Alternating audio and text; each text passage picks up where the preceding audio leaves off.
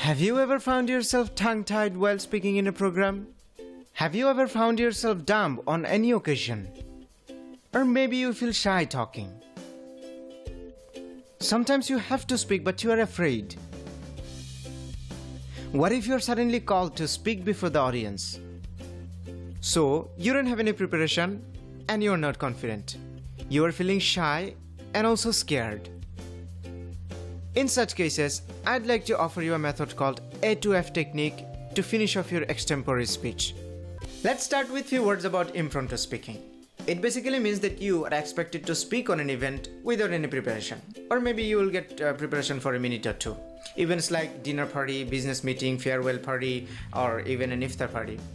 Well, we all know that if you are an experienced presenter or an expert in that particular topic, you are most likely to do an excellent job of speaking, impressing the host and the audience. But what if you are not an expert? And yet, you have to do a good job of speaking.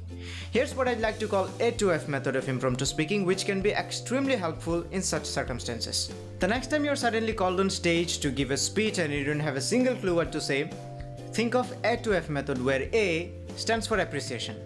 So start by appreciating the organizers of the event where you are being asked to share your thoughts.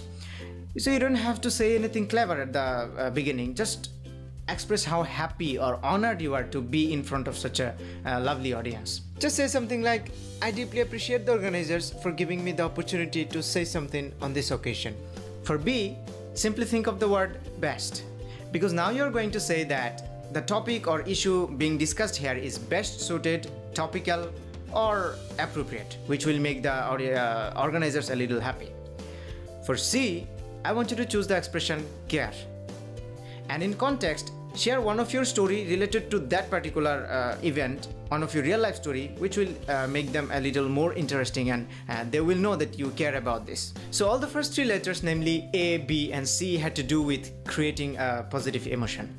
You thanked them, told them that they are doing good, and also you have proved that you mean it through an example or two. Now it is time to move to a different direction.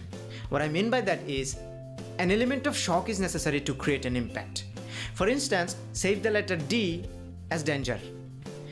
For example, you are giving a speech in an iftar party. So say that, well, it is too good to see so many people sitting here having some good food, but we seem not to care about the people, poor people who is living in the street who doesn't have anything to eat.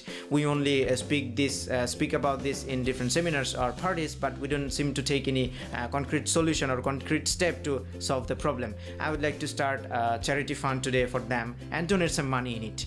This will create a big shock. Moving on to E. E stands for empathy.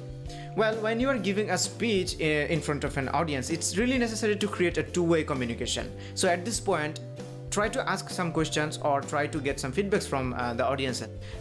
Just ask a question and say that if you agree or disagree, just this kind of feedback, which will create a two-way communication and there will be a bond between you and the audience. So we have only one letter left, which is F. Now you're welcome to use F as the form of finally for your concluding thoughts along with these lines. Finally, I hope you have learned quite a few things from here, and if you can apply one idea, if not more, then the effort will be successful. It's been Shuhag. See you on the next video. Till then, take care.